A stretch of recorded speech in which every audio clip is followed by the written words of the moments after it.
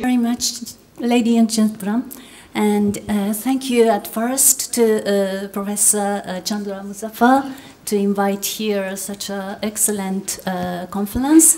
And I also appreciate all of the panelists and audiences to join to the Rhodes Forum 2014. It is an excellent and very profound thinking panel, I think. And I already put my abstract and PPT and my papers, so perhaps some of you get that. But I also slightly changed my presentation about completely to fit this panel for the solution of war and conflict, reconciliation of Europe and Asia, comparing the difference of the US strategy. I'd like to speak about the German-Franco reconciliation and the conflict in Japan, China, Korean territorial dispute, and so on. Now I'd like to start. Yes. There is a three focal point for comparing the solution of war and conflict about the reconciliation in Europe and Asia. The difference of American strategy will be very important. And the first one is number of dead of Second World War and effort German-Franco reconciliation. And in Asia, nothing such about that. The second is American strategy to the rule of the region, comparing Europe, South Asia, and East Asia as well. And the third is the future, power shift and the importance of knowledge, training young leaders. It is a very important thing in the future. Sorry. Yes. Right. The power shift is already starting from developed country to emerging power, and from military to economy and knowledge. So that's why the important thing is training young leaders in the future. This is the number of dead in Europe and Asia in the Second World War. In the Second World War, so many people died, 33 to 37 million people in Europe, and 18 million in Asia. The most biggest sacrifice in Soviet Union in Europe and China in Asia. And Europe is double more number people dead than Asia. But reconciliation with enemy started in Europe, especially German-Franco effort after the World War, make peace, 70 years peace in Europe. But in Asia, there is a big conflict is continuing. Generally, it is misunderstood in Japan. Europe is homogeneous and peaceful society, so that easy to reconcile. But Asia is heterogeneous and has many conflicts. That's why it is impossible to reconcile. But all of you know it is not true. More than 30 million people died in Second World War in Europe.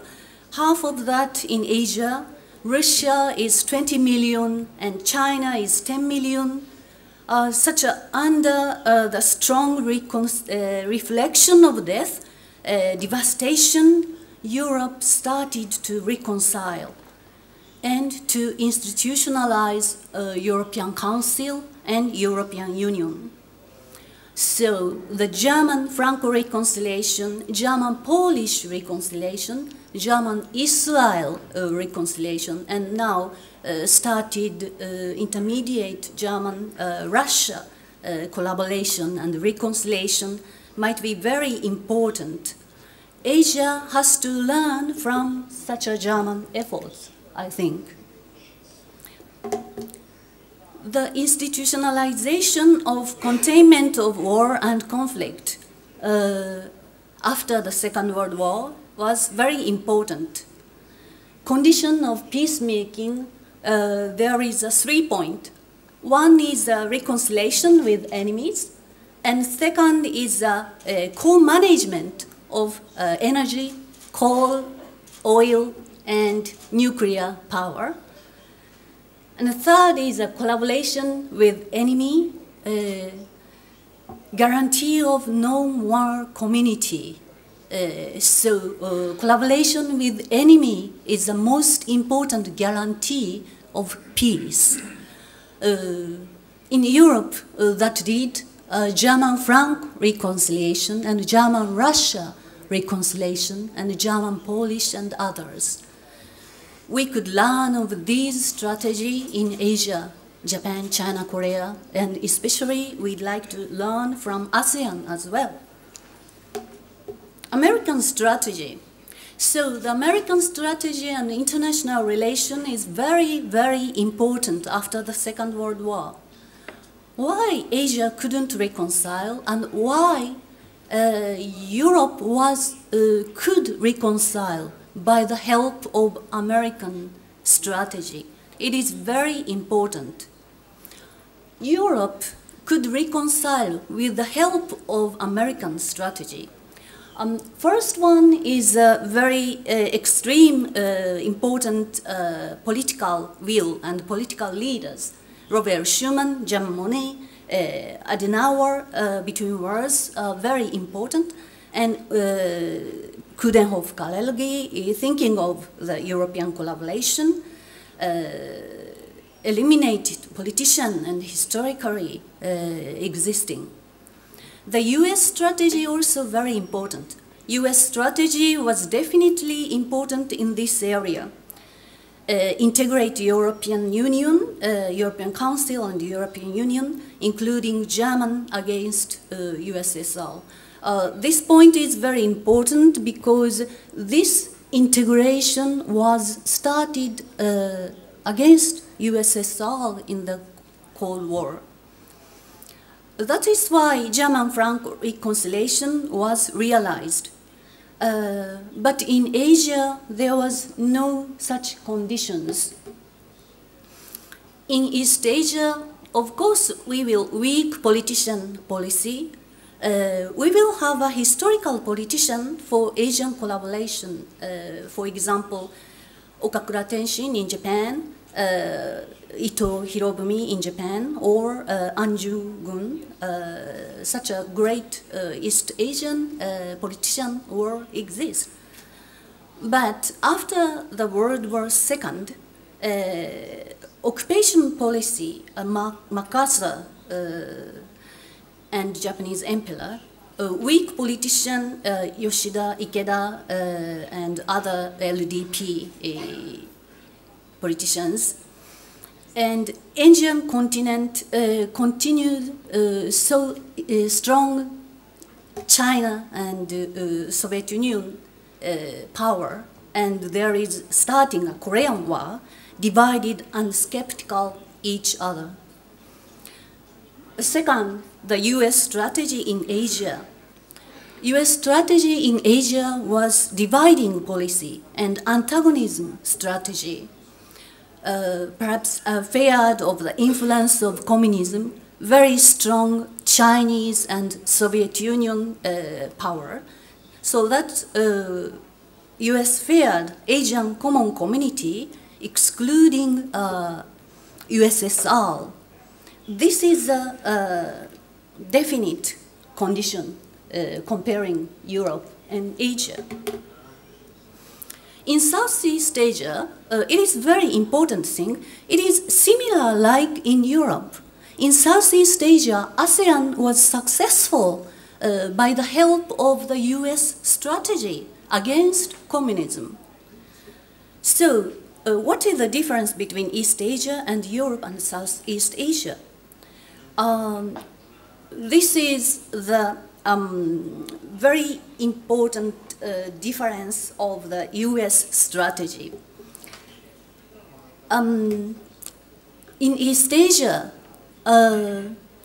many presenters said, now there is a pivot of Asia, or a rebalance of Asia. The East Asia is one of the most important places in the United States to maintain their own power, something against Russia or China. If Russia and China collaborate, that is enormous power, perhaps the biggest power in the world. It is a big fear of the US. Second, US needs a foot base in Asia, like Japan, ASEAN, or Korea, and others. Third, that is why MacArthur's strategy, division and rule by United States, by the help of emperor, Japanese emperor. It is useful to use the traditional power and to exclude the communist powers in the Cold War.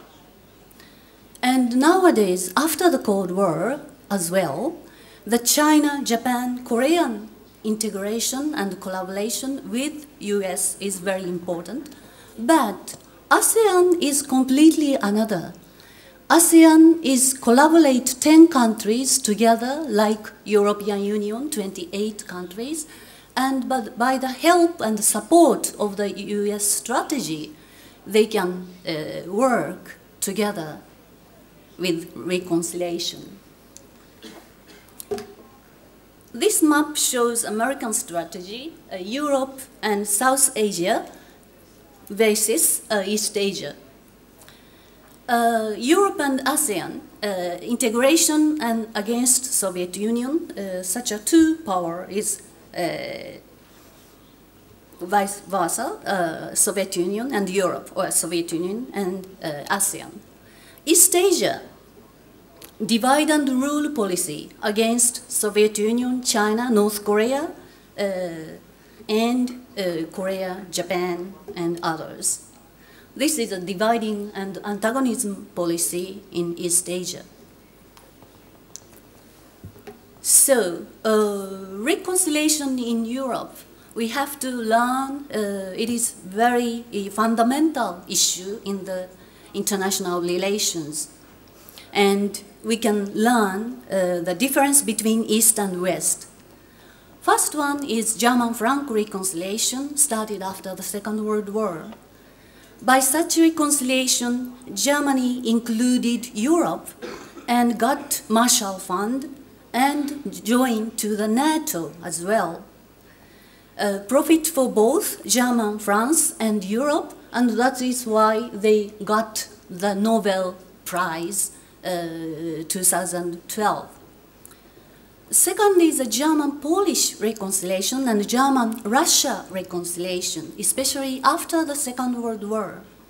Started only after the end of the Cold War and not finished yet. Or even doesn't start, but slowly the collaboration is starting in Europe.